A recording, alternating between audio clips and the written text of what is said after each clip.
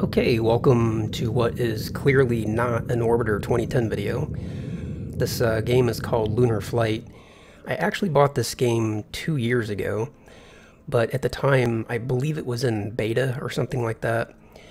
And I played around with it a little bit, thought it was okay, but didn't really get too much into it. But I happened to run across it again tonight, and I noticed that it had been significantly updated in the last couple of years, so I thought I would take another look at it. And this time we'll do a little bit of video for it. So I haven't really done anything here except just familiarize myself with the basic controls. So let's just go ahead and click start. And we'll just spend, maybe 30 minutes or so with it, and if it's at least reasonably enjoyable, maybe I'll make a couple more videos and we'll just see how it goes. So I've already created a profile, so I'll hit play. And this is going to be single player. Rating easy, I definitely need easy. Maps, okay, so we want map 1. I don't even remember selecting this when I took a quick look at it before. So I'll go ahead and load this. I actually found out about this game back on Orbiter forum. I believe the developer, the guy that actually made it, he posted a message on the Orbiter forum website, and that's how I found out about it.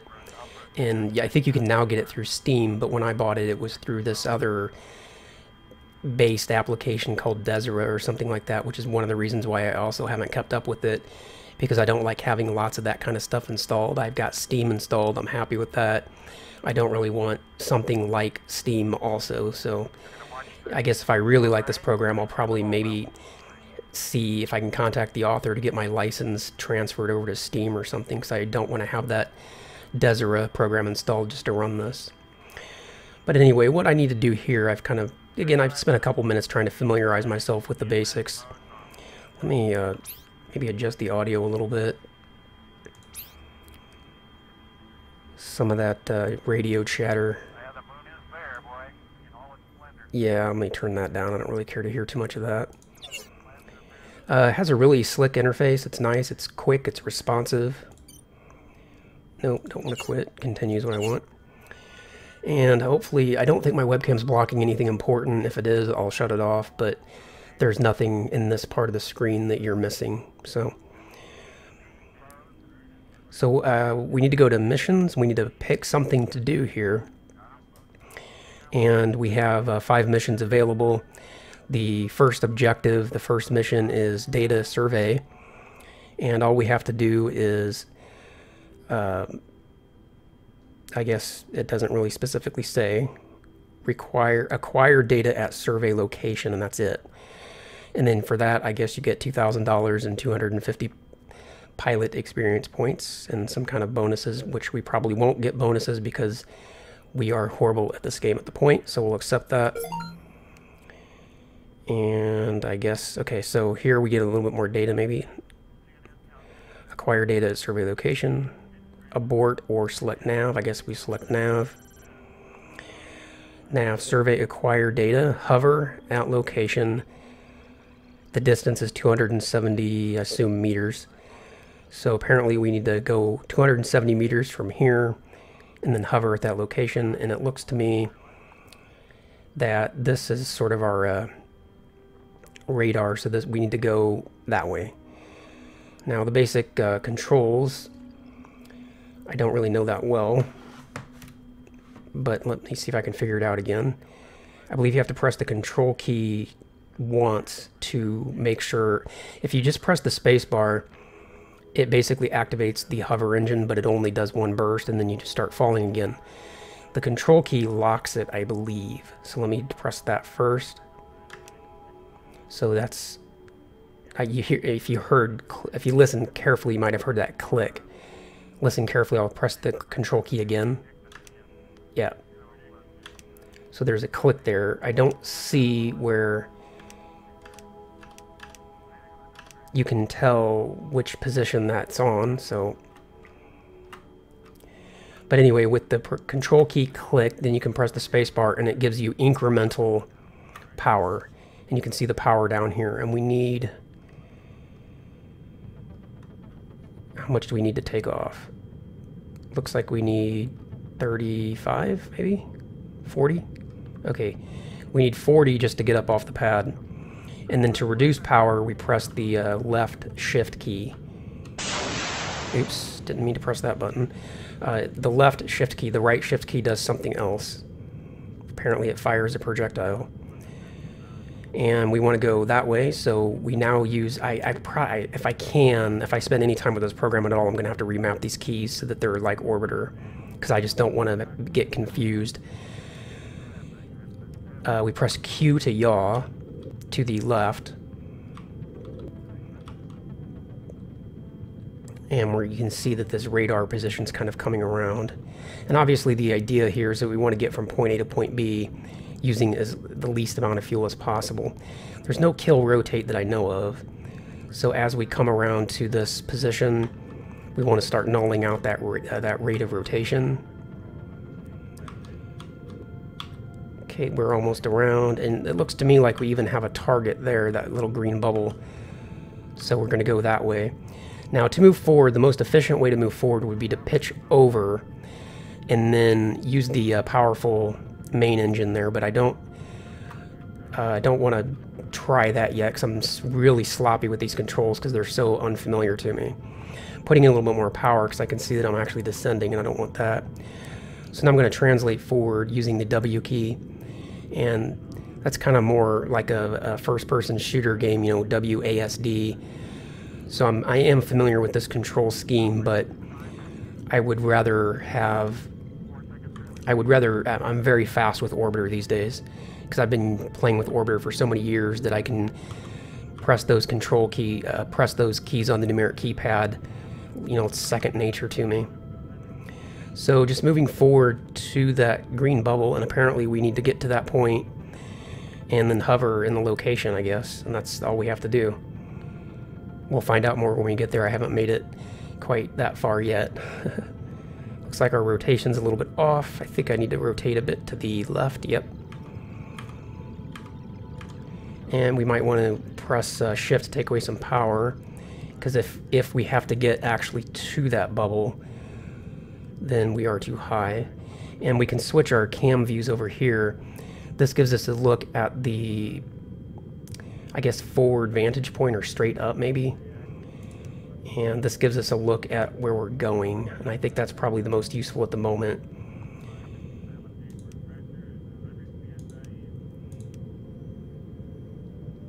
Yeah, this one's probably the most useful at the moment. And let's start eliminating the forward momentum. So S to reverse thrust, which is like pressing 6 on the numeric keypad in Orbiter.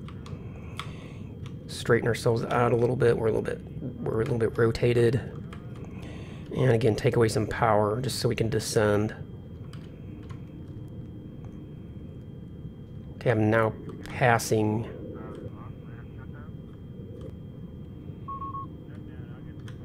Okay, I need to rotate.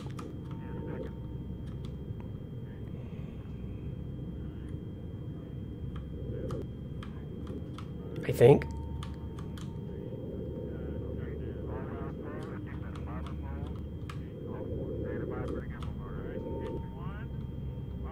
Okay, I'm basically straight over top of this green bubble.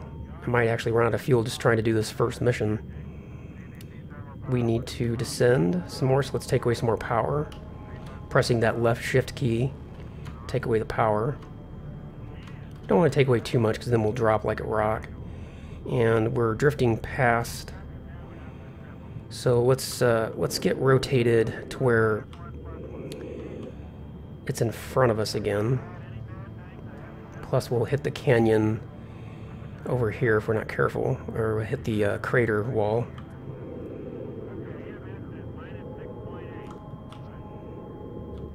Okay, I think we are rotated where we need to be, maybe. Distance is decreasing now, so that's good. And I believe we need to go forward, so forward translation. Yeah, I can see it there.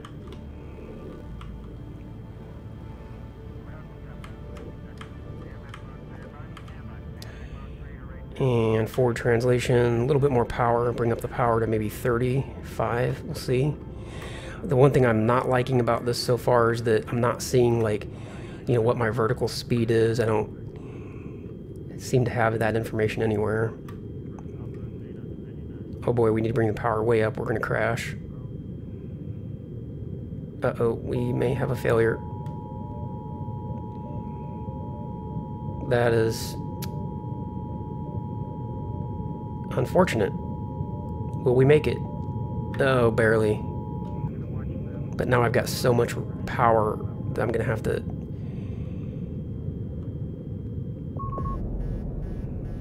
Not low on fuel.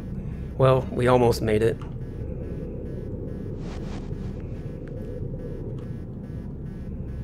Okay. Let's get rid of some of this power. We're climbing way too fast.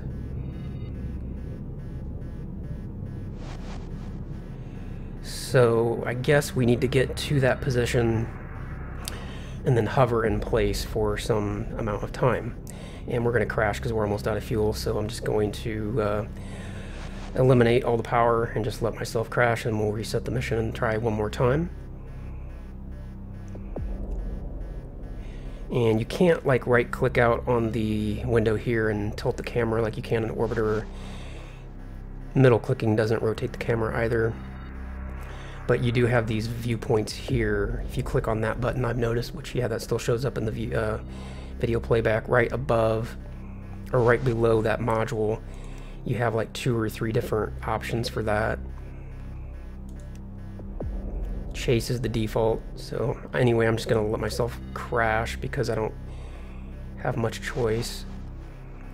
Not sure if there's a quick reset here, just to reset the mission. What's the flyby? That's that camera. FS. Oh, so you can have a cockpit view. This might be better for me. I prefer being inside the vessel. I think it's much more realistic to have that cockpit view rather than, you know, external cameras. That's not real flying. Okay, so we crashed. Let's try again. So reset. And I probably got time just to try this one more time. Do I want to save that replay? No, of course not. So missions.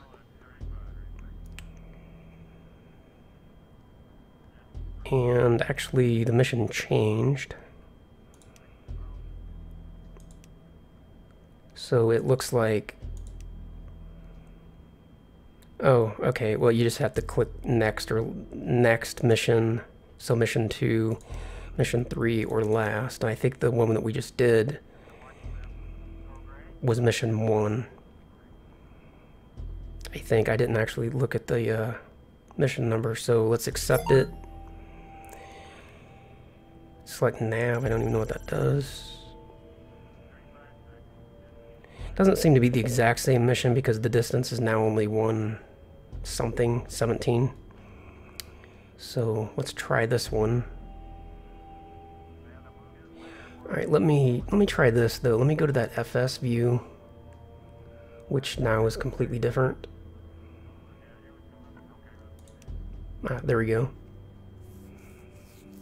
And let's see if this is better. Although now the information's all in different places, so... Alright, here's our radar. So we need to go that way. And our mission is to hover at that location. Okay, so let's press the control key.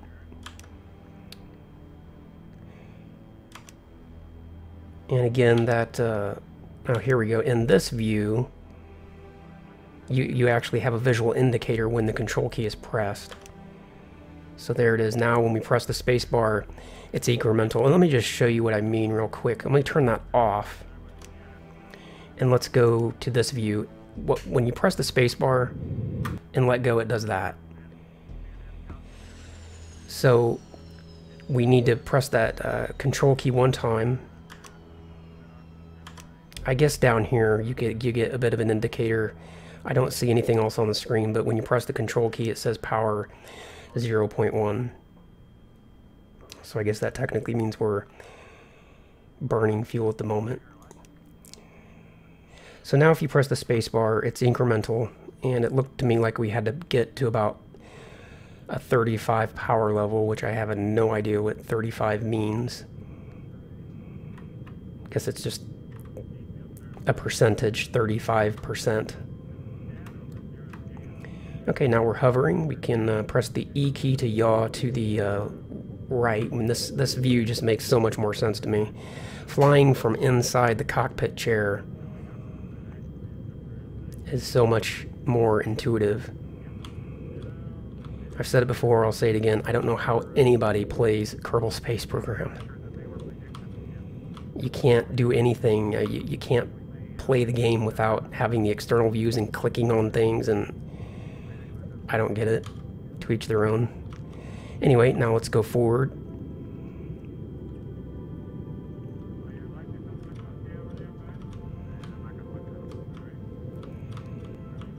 It's just yawing the vessel, and we got to be careful not to put in too much yaw. Well, this is nice too, because now we actually have data. We actually have an altitude readout, velocity. Do we have vertical speed? That's probably vertical speed right there, so that tells me I can press shift to take away some power. Yep, that's vertical speed. And we don't need to climb anymore, I don't think. We need to hover at that location. And we're only 110 meters away. Let's go faster, so our velocity is increasing. Yeah, this view is way better. You can actually, you actually have data.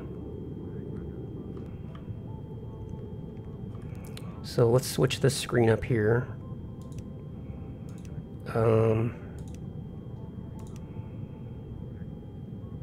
Maybe that one. Take away some more power. Vertical speed is positive. Looks like we're almost already over top with this camera's kind of a cheat view because it's not from the bottom looking down, it's from the top of the vessel, from an invisible camera that doesn't exist. Pressing S to eliminate the velocity. This is one thing I would do differently. Pressing W to go forward, if it feels backwards because you're thrusting in a direction that doesn't make sense.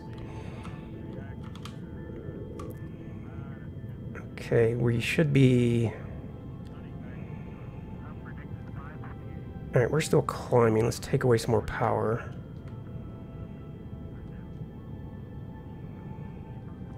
Let's look at one of these other camera views to see if we can figure out where we're going. See, this camera view makes more sense because if you had a camera mounted on the bottom of the vessel, this is what you would see. Whereas this camera, you know, where is this thing at? Is there a telescopic pole attached to the top of it that's 30 meters above the thing? It's unrealistic.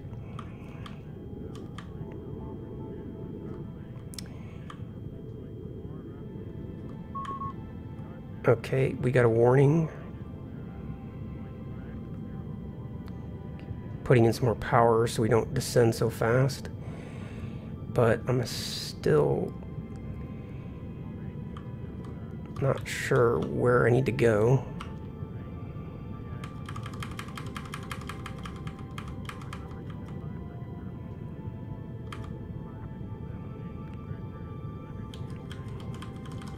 Okay, this is going to be a failure as well because I'm going to run out of fuel simply because I don't quite understand how I'm moving.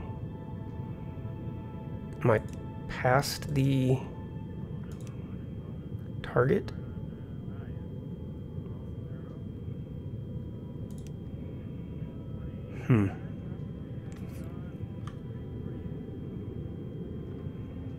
Okay, I must be past the target because I can see a crater wall right in front of me out both windows. So putting in reverse velocity, reverse thrust to back up. And now we're getting closer to the target.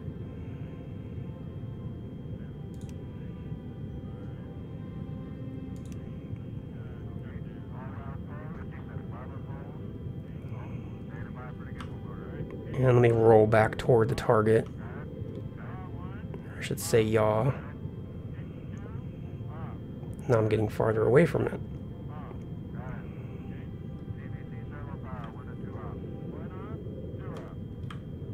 I just have to figure out, get a feel for how I'm moving. Okay, I'm descending just a little bit. Let me put in a little bit more power.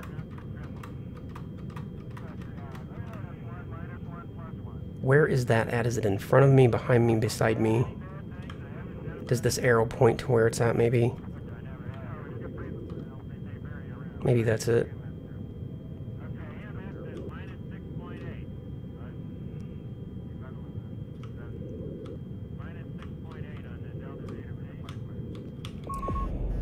And we're going to crash again. And I'll probably just leave it at that. I don't think I have time to do another part. Boy, I really must kill rotate right now.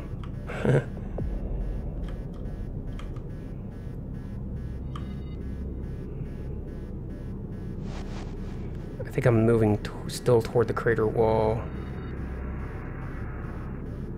Let me switch camera views here just so I can see maybe where I'm at. So I'm here, the object is over there.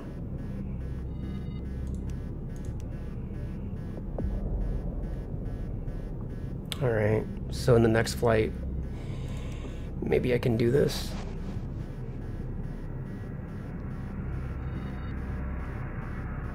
Okay, I forgot about the radar. The radar tells me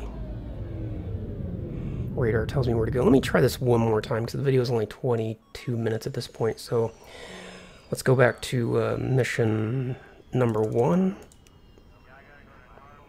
Now I've got a better feel for things. No, do not save the replay. Accept. Select nav. Okay, radar now. Control to set the thing there. I guess I remember the last setting. Okay, just waiting for some vertical speed. There we've got vertical speed. Okay, now we apparently we're also rotated to the right way, so let's just immediately thrust forward. Gain some forward momentum. Ah, there's a velocity vector. It's kind of hard to see. Okay, we're moving forward at 2 meters a second. Oh, this one's really far away. 400 meters, so I didn't select the same mission somehow. Maybe it's random. Let's move forward then at like 10 meters a second, because that's quite a bit of distance to cover. And again, it would be much better to lift up, pitch the vessel over, use the main engines to go forward, then pitch back, but I'm not that sophisticated yet. So we're only 300 and this out. So we'll probably have to start braking here shortly.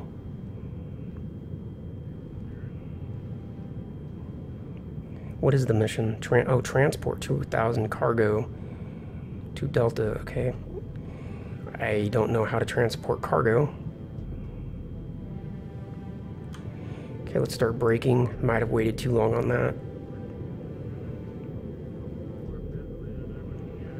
Let's see our distance here.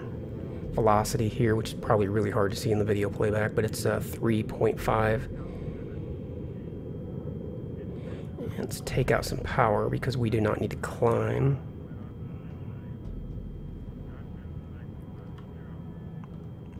Velocity vector coming down.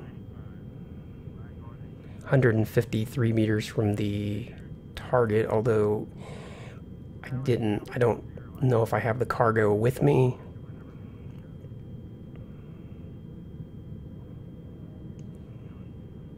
Still moving forward at almost 3 meters a second. Okay, we need to yaw just a little bit.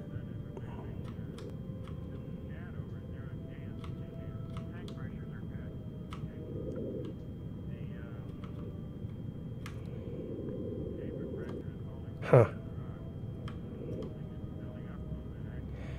Okay, one thing about that distance, apparently it doesn't take into consideration, or that probably also includes your altitude, so I'll have to remember that.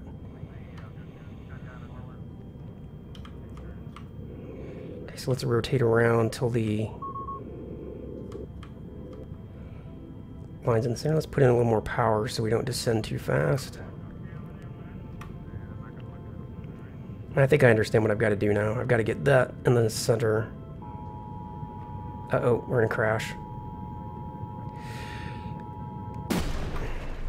Vertical speed was too high. It was only 3 meters a second, but I guess apparently if you miss the landing pad at all, it's considered a failure. That went pretty quick, so let's do it one more time. We're still under 30 minutes. So reset. Missions. And again, let's go to... Yeah, apparently these missions are fairly random because mission number 1 is not the same as it was last time. Okay, so transport cargo, let's just do that one. Select nav. Apparently it decides to set its view how it wants. So I press that FS button up there to get basically the cockpit view. Then this here gives you the shell. I guess if you don't have that on, then you have Superman vision. Okay, so we're going straight forward. We're going forward for 482 meters. Press the control key. And we've already got sufficient power, I would think, for takeoff, although seemingly not, because I'm having to put in a lot more thrust this time. Okay, there we go. Now immediately I'm just going to start translating forward. And this time I want to watch to make sure that I don't get any more altitude than I need. I really want to watch the vertical speed.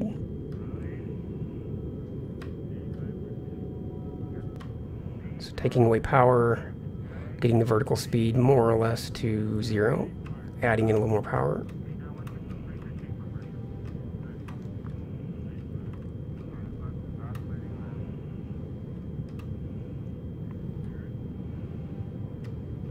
A little more power.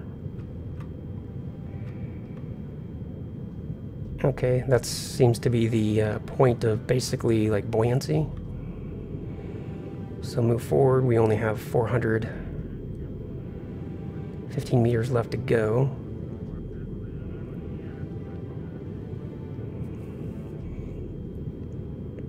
And I think I just have to land on that platform over there.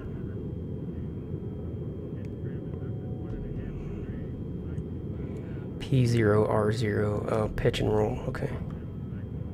Altitude's 45 meters. Now we're actually descending a little bit, so maybe increase powers by a touch.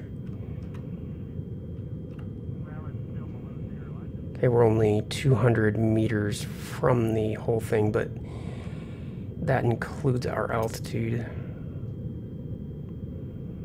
seemingly. The nice thing about this mission is we're just going straight forward, so at least we're not having to figure out, you know, rotations and such. Okay, 180 meters out, let's brake.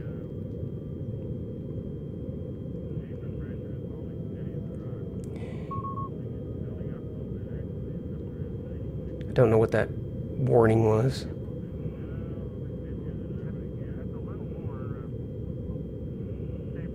I think this camera view is a little deceiving. Oh, here too, it looks like we have our forward velocity there. That's much easier to see. So if you already noticed that, congratulations.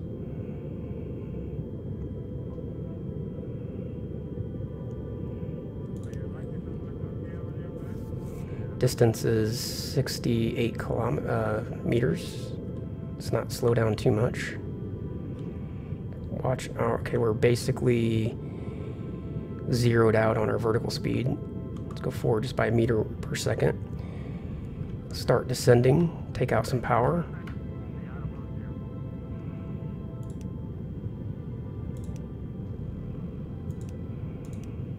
We probably want that view. Well,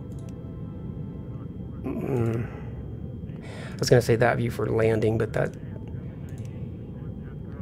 Okay, we're only 35 meters out. Most of that is altitude.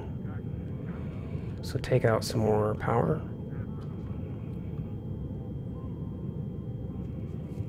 Okay, this camera seems to be fixed on the center of the pad, so how do I know if I'm over the center of the pad, though? Okay, we'll use this camera, which I think is a cheat, but we'll use it for now. Am I going to have any fuel to do this landing, though?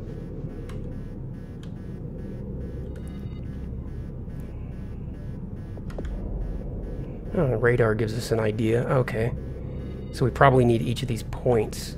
We're not gonna land. Okay, so the only way we're gonna get from point A to point B is we're gonna have to be a little bit better pilot. We're gonna have to tilt the vessel, pitch the vessel over. Hang on here just a second.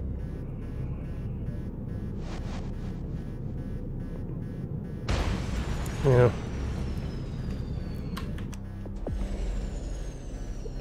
Technically, we made it.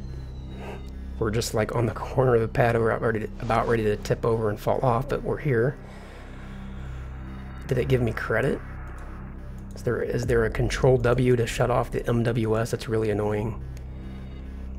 So what's this?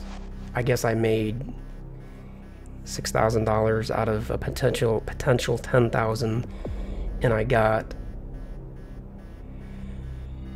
I don't see where, like, would say experience points or anything. Okay, well, I've got a basic feel for this game now. Like I said, it's come a really, really long way since I first looked at it 2 years ago. When I first looked at it 2 years ago, you were limited to this. The screen was cut into quadrants. It was cut down the center and then cut horizontally, and there were different views in each quadrant. And I couldn't really get used to that. I don't think there was any way to change that back then. But there's also just the menu system is a lot better, and overall it's pretty good. I think it's like $9 on Steam, $9 on Deseret, whatever. I don't remember. I think when I bought it, it was only $3 or $4 because it was like really early beta or something. So if you liked this, if you thought it was interesting, leave a comment down below. Let me know. Maybe I'll do more of these videos, and I will see you in the next video.